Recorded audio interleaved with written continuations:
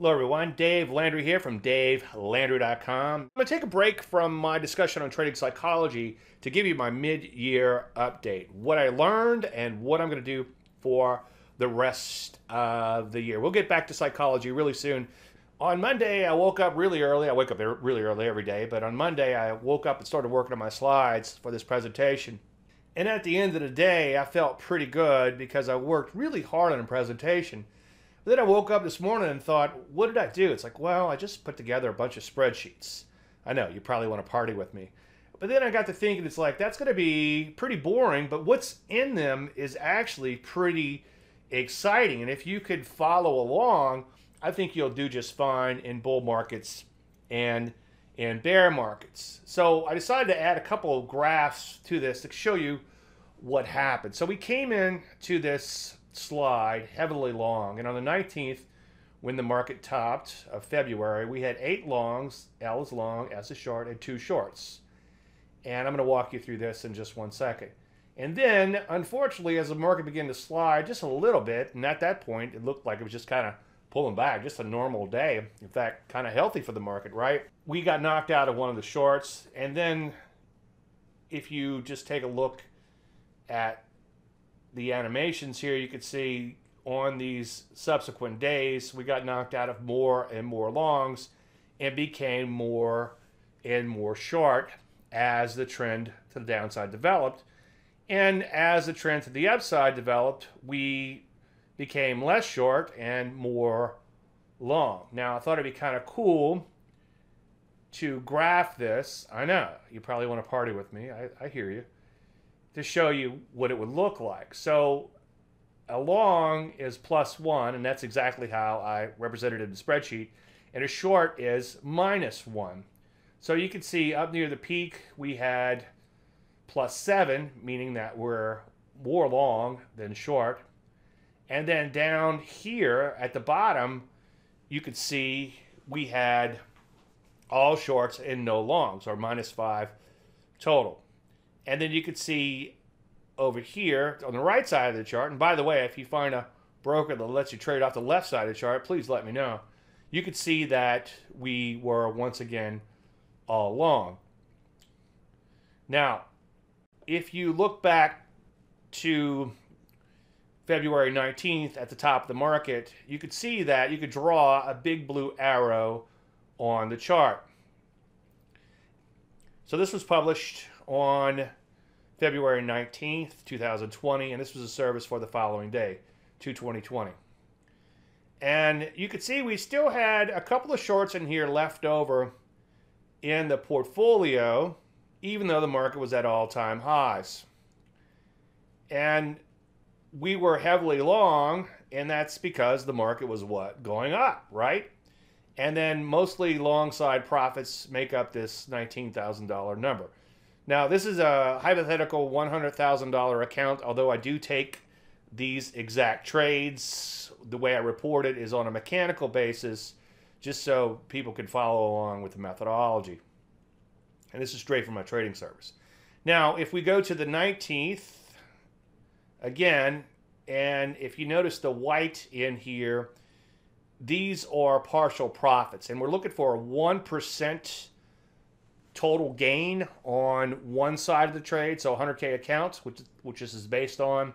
You would take profits when you're up $1,000. When you're up $2,000 total, you take $1,000 profit, and you take half the shares off the table. Now, go in and watch the money management show, or if you really want to get into money management, you really want to party like a rock star, right? Go in and take the money management course on my website. And we scale out because we don't know whether or not the longer-term trend is going to develop in our positions. And if they do, holding on to half of the position is still enough to make a lot of money should that trend begin to materialize. So we go to February 21st. You can see market beginning to pull back in here, but so far it looks like just that, a pullback. And if you've been following along at home, you know that I am a pullback player. So I was still pretty excited about this market. Now, ironically, as I said a second ago, we got stopped out of one of our shorts. And what kind of sucks here, and I know it happens, spelled with a silent SH, but this stock dropped about 30% with the overall market, which also dropped 30%, as you know. And that would have been nice to be able to hold on to that short throughout the slide. So isn't that ironic, don't you think? We get knocked out of a short right before the market begins to implode. Then we have a gap in the market, and then notice this big slide in here. And at this point, you're probably thinking, ruh-roh. So we take a look at the portfolio, and this is on 225. And as you can see, we got knocked out. One of our longs. This is the first long to go. And we made 1353, which is better than a poke in the eye, about 1.3% on that position. So market continues to implode. At this point, you're probably thinking, mother, father, looking pretty ugly. How's that for an oxymoron from a trend-following moron? Now, one thing that fascinated me, and these indicators will be available soon, I promise, is that the market took out the buy line, which is 10% below the 50-week closing high, and it also closed below the 50-week moving average. That's a simple moving average. Now, if you've been following along, you know that anytime a market's more than 10% away from its 50-week closing high and closes below the 50-week moving average, that signals a TFM 10% sell signal. Now, what fascinated me, and I know you probably still want to party with me, right, is that we got this weekly signal before we even had daily sell signals. And that was kind of a strange thing. I've never seen that happen in the last 20-something years that I've been doing this. Now, if we take a look at a portfolio, what happened? So on 228, last day of February, last trading day of February, we got knocked out of 1, 2, 3. So the market was doing some serious pruning on our portfolio. And the good news is, net, we still did okay profit-wise, even though we did have one losing trade in there. So now the market begins to retrace, and this is a daily setup I call a first thrust. And that's when you have a sharp move lower followed by a bit of a pullback. So if you look on the 3-3 service, we have one leftover short, which was from the last slide, and it's beginning to work nicely in here, starting to help out a little bit. And now let's take a look at the new setups. On the bottom here, we have a couple of new stocks setting up on the short side and no longs. And that makes a lot of sense because the overall market is set up to drop on the short side. So if we take a look at the market on the 5th of March, we also have a bow tie, which just triggered. And that's just the moving averages coming together. Again, see prior shows for more on that. And you can see the market pulls back a little bit in here and then triggers that sell signal. So now we have daily sell signals triggering, which again is strange because the weekly signal's already triggered.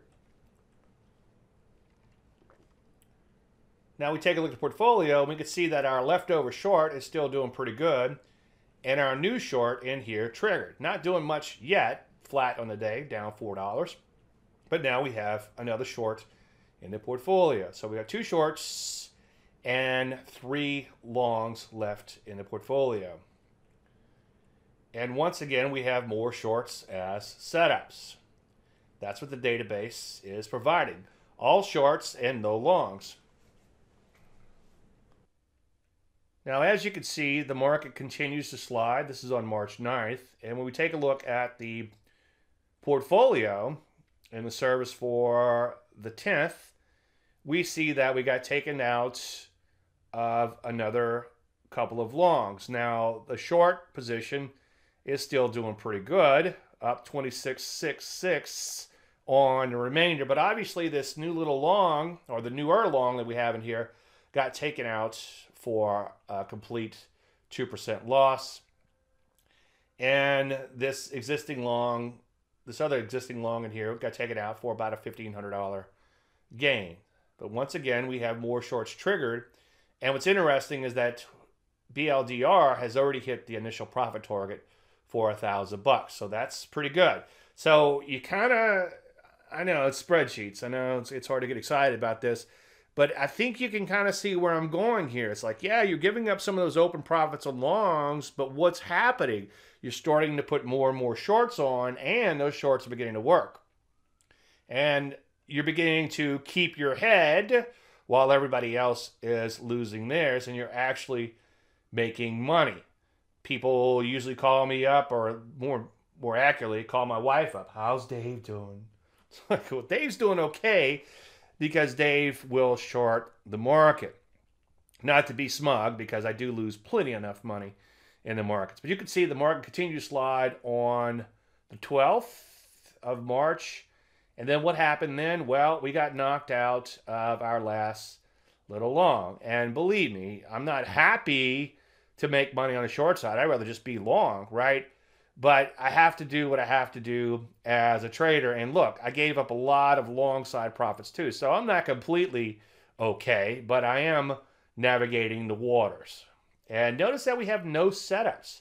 And this is kind of hard sometimes to come in and not have any setups. And I could tell that people are more interested in action than they are making money, because when I don't show setups, I lose clients. But if I show some stinkers, even though they lost money, right, I don't lose nearly as many clients.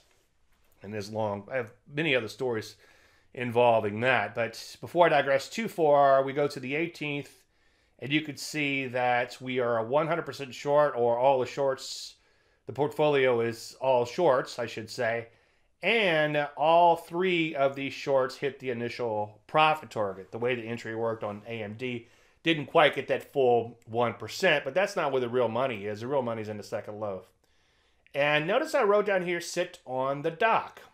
It's better to be sitting on the dock, drinking beer, wishing you were out to sea, than out to sea, wishing you were on the dock. I've been in a low pressure system about 100 miles offshore off the coast of Texas, and wasn't sure if I was going to live because I had nothing left to throw up.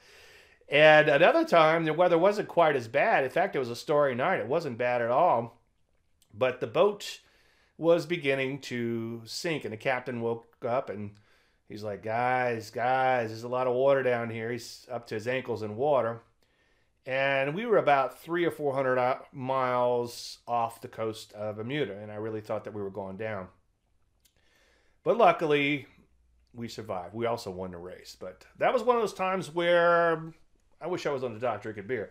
So the point is, it's better not to put capital in the harm's way than to put capital in the harm's way and lose money. It's that little FOMO that you might have, or that little thing where you want to try to get some action. You just need to squelch that sometimes and then follow along what the database is telling you to do. What you can see on this day here on the 5th, we did start to get some new setups setting up in the bottom here, and then we had a short stop out in the portfolio.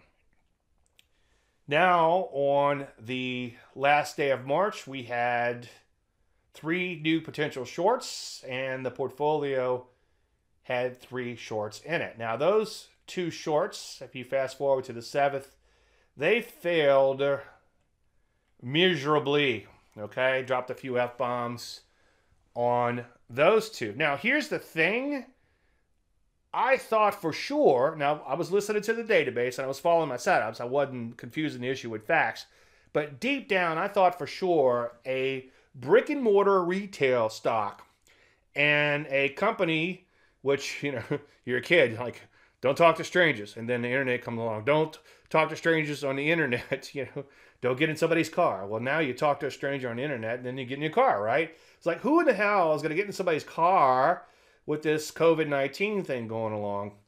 But I was wrong on that and failed miserably. I know, first trader guy ever to get up and show where he can occasionally be wrong. Believe me, I'm wrong a lot. So on the 13th, we could see that the market had started to work its way higher. Notice that the bow tie moving averages are beginning to come together and have positive slope to them. And I'll have more to say about that when I talk about the indicators. And then we have 3 shorts left in the portfolio. Not bad profits at all there. And then we have a new short setting up, and that's on the 13th of April. Now, fast forward to April 29th, and you can see our old short, which has been in a portfolio forever, stopped out. Now, I'm slotted as a swing trader, but as you can see, this trade was initiated way back last fall, and we were able to ride it out for a 45.98% gain on the trend following part of the trade. And that's where the real money is in the trend following part of the trade. And you can see that short on the bottom there, our newest short, is beginning to fail miserably, which set up on the 9th. Now, it continues to fail, and as you can see, on the 6th of May, we have two shorts, and the bottom short, GSX, has stopped out. So you can see a little trend here, right? As a trend follower, you should be able to see some trends. Our shorts are beginning to stop out. But look at what's happening down in the new positions, or potential new positions. We're beginning to see buy-side setups. Now, on the 11th, you can see we now have two buy-side setups, and we have that one little lonely short, which is actually looking pretty good, left in the portfolio. Now we go to May 21st. What's happening? Well, we have another buy setting up and another long triggering. And then we fast forward to the 27th, and our short stopped out, and we have a plethora of buy signals, 3 buy signals and 0 shorts. Somebody asked me, Dave, you seem so bearish. Why are you bullish now? It's like, because the market's going up. I know. It's hard for me to sometimes wrap my head around that too, when the whole world is under global pandemic and there's blood in the streets and everything else is going on, right? So we fast forward to the 3rd, and you can see the portfolio is all longs, 3 longs, and we have 2 more potential buys setting up. And by the way, if you want to, I know you probably want to party with me, but if you want to just check these things out, warts and all, go to davelandry.com/archives, and these are all screen captures from my daily video, so you can watch the ebb and flow in the portfolio if you can't sleep at night. But I really think it's exciting stuff, but I know I'm a nerd. Okay, so on the 15th, all right, let's just get through all this so we can learn some lessons, right? So on the 15th, we have a plethora. Look at that. 1, 2, 3, 4 buys. I sound like Tiny Elvis. Look at those buys. It's huge. It's a bunch of buys down there. And in the portfolio, we have 2 of our longs hit the initial profit target. So now we're free rolling. Term I borrow from Charlie Kirk, and that's what he calls my money management when you hit the initial profit target. Because the worst that could happen, barring overnight gaps, of course, is that you break even and now you have a free position and you can let it ride. And hopefully, I know you should never use the word hope in this business, but hopefully it turns to a big winner. Now, the 24th, even though the market had been going up, we lost money on MR, but we did hit 2 more initial profit targets, and I am still long both of those stocks right now in a free rolling type of situation. So what does all this mean? What have we learned? Well, if you can't be in the trend you love the trend you're in. Here's the deal. Shorts are a pain in the buttocks. You have to borrow stock, and sometimes you can't borrow stock. Sometimes it's not available. So then you got to look at the options market, provided that it's optionable, and then you got decay in options, and that's a whole other can of worms there. Real pain in the butt. You also are somewhat limited in how much money you can make because a short can only go to 0, so you can only make 100% return. And there's some things that you can maybe do in between, such as put a little bit on and off, take a little on and off, swing trade around the core position. But for the most part, shorting is just a pain in the butt. The retrace rallies suck, to put it mildly, okay? But if you can't be in the trend you love the trend you're in. I thought it was really cool as it unfolded. I wish the market would just go up because a lot of people are getting hurt when that market slides. And you know what? My long positions were getting creamed too. So initially, I feel your pain. There was a lot of pain coming into that big slide. Here's a biggie. Believe in what you see and not in what you believe. When I saw the market begin to implode, I'm like, oh my gosh, this is the real deal. The market thinks that everybody in the world is going to die. This is major pandemic. This is not a good thing. And then as it began to unfold, I'm like, wow, this market will never go up again. We're going to be in a really ugly market for a long time. The biggest lesson here is to trust in your database. It will speak and it pays to listen. Now, this time, because the market, I think, was hit a little bit out of the blue with this pandemic thing, it didn't work quite as well as it used to, or as it has before in the past. For instance, in 2007, around October or so, I started apologizing to my clients because the market was hitting brand new highs and I couldn't find a long side setup to save my life. Go in and look at those leftover shorts from last fall, and you could see the market was getting a little iffy back then, and that's why we had a couple of shorts on. But for the most part, in 2007, I couldn't find a long to save my life. I apologized to my clients. We started shorting, and lo and behold, the market rolled over and paid off nicely. But if you listen to your database, it will speak. And although it was a little slow to catch up this time, again, because the move was so abrupt, once we had that set up in the overall market, the bow tie down, the first thrust down, and then about a week before that, we had the TFM 10% system triggering a sell signal. Then we had setups, and we didn't have any long side setups, and we had only short side setups. Now, giving up those open profits sucks, and I hope I didn't make it sound like, oh, it's just really easy here, because when you're living through it, it's not. You're watching those open profits erode, and you're waiting for some shorts to set up, and then you finally get those shorts, and the shorts start making money, but you're losing your butt on your open profits. It's a little tough thing to go through, but you have to, as a trend follower, wrap your head around the fact that you're going to give up money trend following. In fact, you're going to spend most of your time, or the majority of your time, I should say, less wealthy, and then all of a sudden the market takes off, and then you make a lot of money, and then you give back a lot of those profits, and then the market takes off, and then you give back a lot of those profits, rinse, and repeat. Mike Moody was given a presentation once on momentum, and I raised my hand and discussed some of these problems that I occasionally talk about in here. And one of the things I asked about was that, hey, momentum gets whacked. It works great until they don't, it gets whacked here and there. And if I could ever solve for that, you'd never see my fat arse again. And Mike Moody's kind of laid back kind of guy. And he's like, well, Dave, if you're going to have a baby, babies are great. Don't get me wrong. And I had some babies. But if you have a baby, you're going to have a lot of baby poop. So open profit drawdowns comes with the territory, like a baby and baby poop.